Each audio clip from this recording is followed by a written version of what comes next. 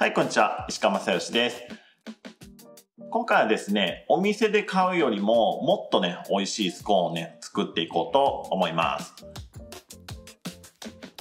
多めに作って成形したものを冷凍保存しておけば、解凍したものを焼いて、例えば休日の朝だったり、お茶の時間だったり、いつでもね、焼きたてのスコーンを食べることができますので、ぜひ作ってみてください。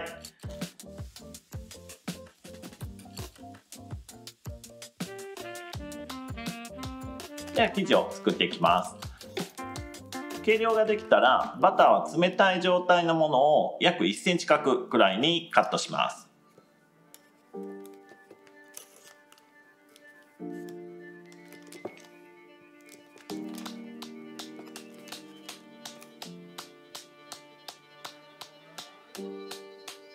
でカットしたバターと薄力粉を冷凍庫でキンキンに冷やしていきます。では30分から1時間ほど冷やしたら、フープロにキンキンに冷えた薄力粉とベーキングパウダー、それとスキムミルクで、最後に冷凍庫から取り出したキンキンに冷えたバター、これらを一緒に入れて回していきます。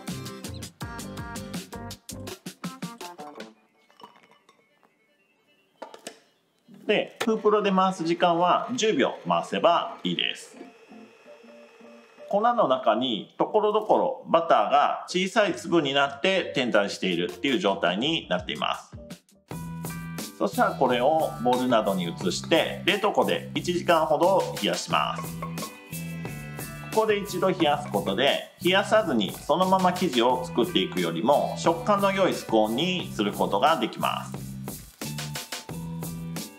では1時間経ったら粉とバターを冷やしたものと液体を合わせて生地を作っていきます。全卵を溶きほぐしたらそこに牛乳を加えて混ぜて、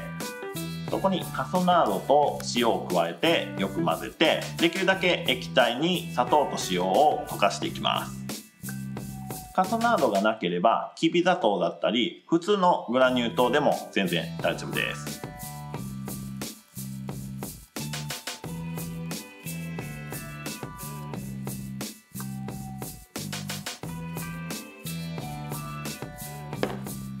では平らな場所に粉とバターを合わせて冷やしたものを移していきます。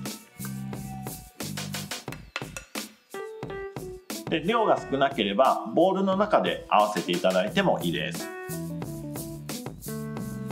粉をリング状に広げたら真ん中の空いたところに卵を流していきます。液体の周りの粉を少しずつ液体に崩していきながら粉と卵を合わせていきます。液体が流れていかない程度に合わさってきたら全体を大きく合わせていきます。でこの時にできるだけ練らないようにしていくので、まずは生地に負荷がかからないように下から生地をすくい上げては落とすということを繰り返していきます。途中で大きな塊ができたら、そこは液体がたくさん含まれている箇所なのでカードで切りながら少し細かくしてあげて、表面積を多くして粉が取り込まれていくようにしていきます。だいたい粉が取り込まれてきたら少しだけ生地を寄せるようにしていきます。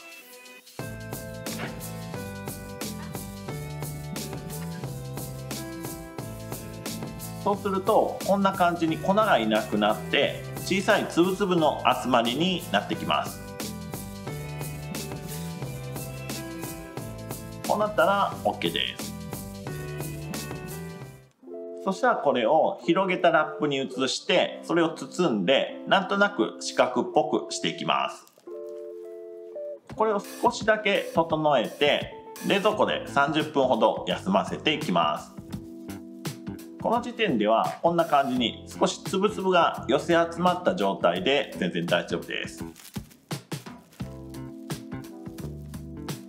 で生地を作る時に練ってしまっているとこの時点で硬くなっているんですけども、ここで生地を持った時にだらっと生地がだれてくるくらいに柔らかいといい感じにできている証拠です。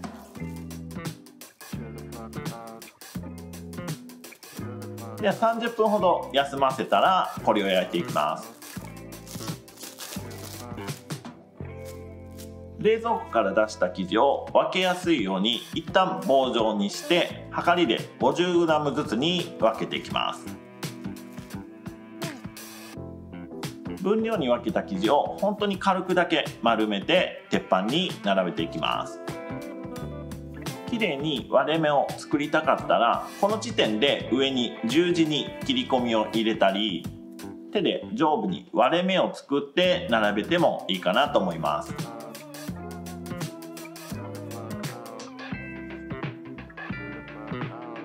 オーブンは190度で18分焼成していきます。表面には美味しそうな焼き色がついて亀裂の中にも少し色がついてくるくらいまで焼成していきます。たくさん作って冷凍する場合はこの成形したものを一旦冷凍してそれが固まったらジップロックだったりタッパーなどに密封して冷凍保存すればいいです。ではお好みで粉糖をかけて完成ですね。焼き上がって30分から1時間くらいで食べるのが一番美味しいかなと思います。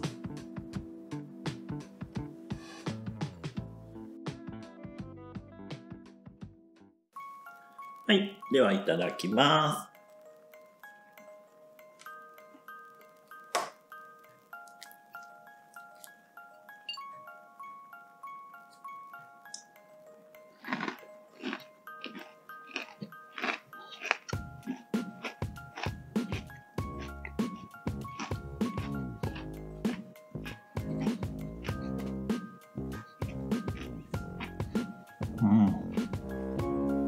バターのリッチな感じと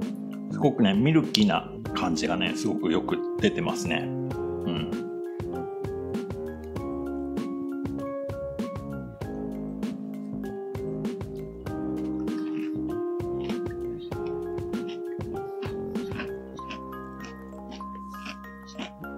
で外側はちょっとガリガリした感じなんですけども中がねしっとりしてますね。やっぱりバターが多いっていうところもあって、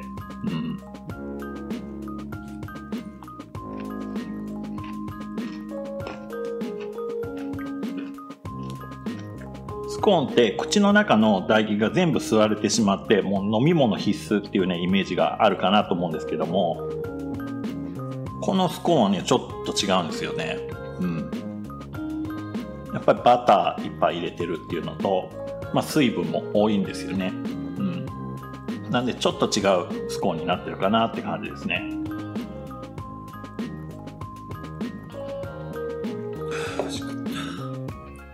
はい、ごちそうさまでした。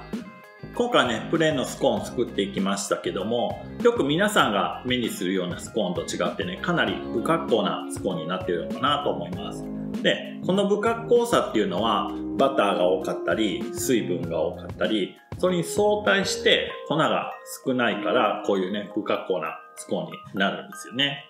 なのでね一度食べてもらえばこの良さわかると思いますのでぜひ作ってみてください。ではまた次の動画でお会いしましょう。石川正義でした。バイバーイ。